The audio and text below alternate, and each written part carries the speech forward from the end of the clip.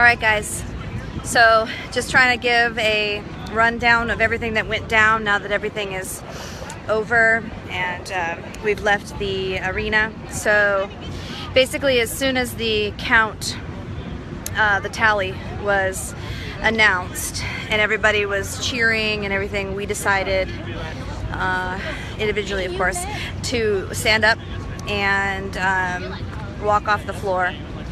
And it wasn't meant to be a fit about Bernie not being elected, which could be seen as childish or sore losers, that sort of thing. That's not what it was about.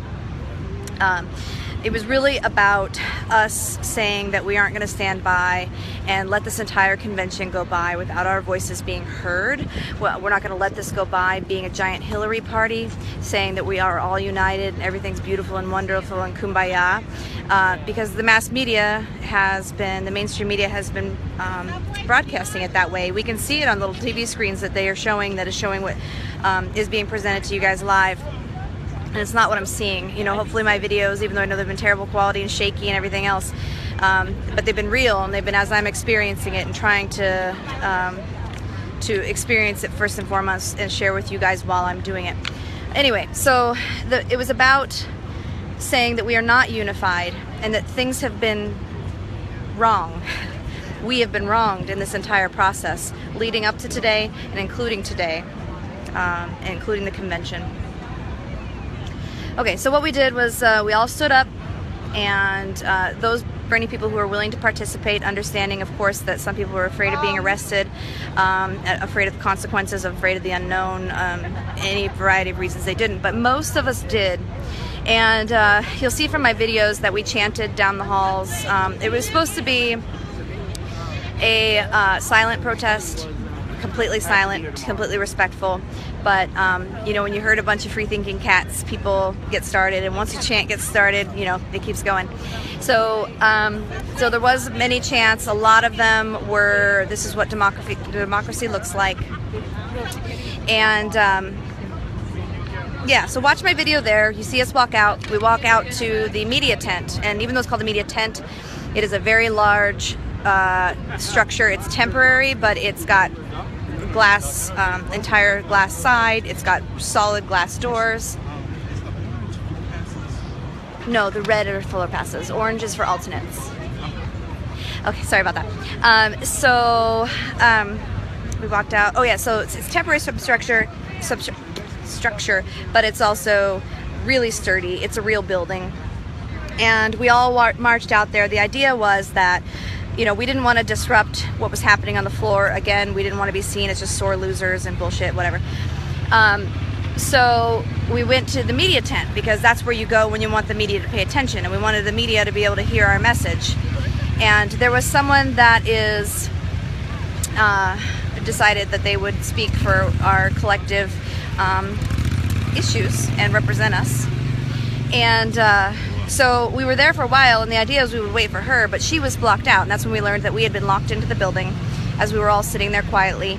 The whole wall of glass doors was lined with police officers, one per single door, so I don't know how many that would be. I didn't see the whole line of them, but it's a lot.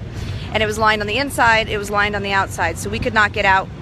And many of the protesters who were behind the initial group were unable to get into the building. Why they did that, I don't know. Perhaps they just didn't want the crowd to get bigger. Maybe they wanted the crowd to look small because there was a big crowd of people outside, a big crowd of people inside, but you don't see them together. Whatever. Anyway, whatever the reason was, that's where we were. And so we were there for quite a while, and then we heard that the mothers of the movement, part of the Black Lives Matter movement, were coming up onto the stage. And we wanted to be there in solidarity for them because that's not at all what we were protesting. So we collectively decided that we were going to go back inside. And what ended up happening is we kind of pressed up against the glass and fanned out because we could not get out. And you'll see some shots of me. I'll post some later. I've got some that a friend of mine on the outside took of me standing pressed against the glass in solidarity with the people on the outside and us protesting together through the glass. And really it was an amazing, beautiful image seeing that. And so after a while of us doing that, all lined up against the glass, eventually they did let us out. And so we rushed as quickly as we could into the building. Some delegates chose to leave. There was a protest in FDR Park, and they wanted to continue the protest there. Others of us, like myself, I wanted to get back in to be in solidarity with my girl Tracy, and as far as the Black Lives Matter movement. So I went back in, and yeah, this is a contested convention. And no matter what you're seeing on TV, we are not united. And it is literally like 50-50 by the time you account for the alternates and the guests and everybody else. We are not a united party. And Bernie did what he had to do based on his own values, and I respect him for doing that. But as you know, all of you, we are not sheep. The reason we are Bernie followers is because we are thinkers. We come to our own conclusions. We form our own opinions. And my opinion is that he should not have conceded, but I respect the man. So, anyway, guys, we are going to try to find a march. We've heard some rumors of a couple places that it'll be. These are not permitted march. What's that? Okay, we're hurrying. Well, let's walk. Well, we'll walk. I'll keep talking. They're not permitted events, so they could potentially be broken up by police and that sort of thing, and we understand the risk that we're taking in that. But you know, we are here to send a message. That is what we're here for.